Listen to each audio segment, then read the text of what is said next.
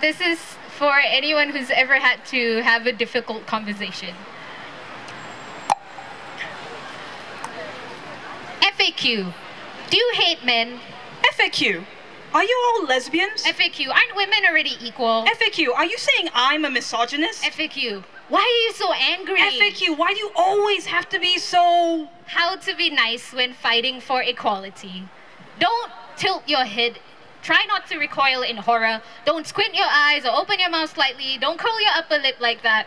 Make sure your eyebrows don't meet at an angle. This classic expression of the anger can be off-putting. Marginalized is unattractive, and you attract more flies with honey. So be honey. Be darling and funny. Always funny. People love jokes. Drop your shoulders, uncross your arms. Smile. And not that Richter's grin either. You know the one I'm talking about. The one you pull out when you're trying to be polite.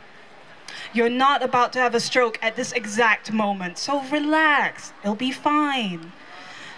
Keep your eyes bright and attentive. Nod once in a while and throw in a couple of Then rip into them. Make sure you English good. Because nobody's going to take you seriously as a social justice warrior if you don't juggle jargon. Patriarchy. Mansplaining. Intersectionality. But you can't be patronizing. And you can't ever say the words, your privilege is your blind spot, because the word privilege is now profanity. Do not sit straighter in your seat. It means you are ready for war. And wars are not meant to be started by its prisoners. Remember that even though we are under attack, we should not be aggressive. Remember that this is the way it always has been, and you are expected to just roll with it. That if you fight it, you are being terribly, terribly rude. And who's to say it's not all just in your head? Hey, buddy. Can I talk some numbers at you? Yes, please. Numbers, numbers, numbers, women. Numbers, numbers, numbers, violence. Numbers, numbers, numbers, inequality. I see it all so clearly now. Let's be honest. Even if I said all that, you wouldn't remember it. So let's try it this way. Do you believe in not being a dick to other human beings? Why, yes. Do you protest sexist language? Indeed, I do. I just said dick. And I protest that. In the name of equality, we should pepper colloquial speech with words like labia, clitoris, flaps. No, buddy, that isn't really equality. That's just lip service. Lip service? Like saying if women want to be equal, they should do national service or be caned in prison just like men? Exactly, because that's what we in the business of feminism call missing the point. So when you say you want equal treatment of all genders, you really mean recognizing each individual's sovereign right over their bodies, the opportunities open to them, and a third thing to round out this statement? Yes.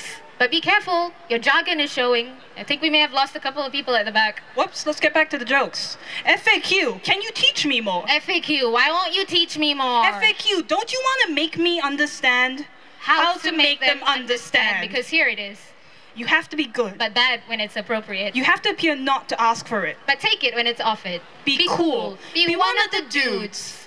Don't be too preachy. But know what you're talking about. Don't overanalyze. Don't alienate. You may have the correct words. But to them, you're speaking a foreign language. And you will battle this reluctance to simplify. Why should you learn to simplify something so layered and immense that it suffuses everything around you? That you cannot help but see through the smoke. And never learn to unsee. And do not hate yourself when you cannot make them see. Do not be disheartened when it seems the revolution is televised on a channel that nobody can access. Remember that you are lucky to be here in your skin, in your upbringing, to be able to recognize that there are opportunities taken away from you. Remember that because of this, people will say you have it good.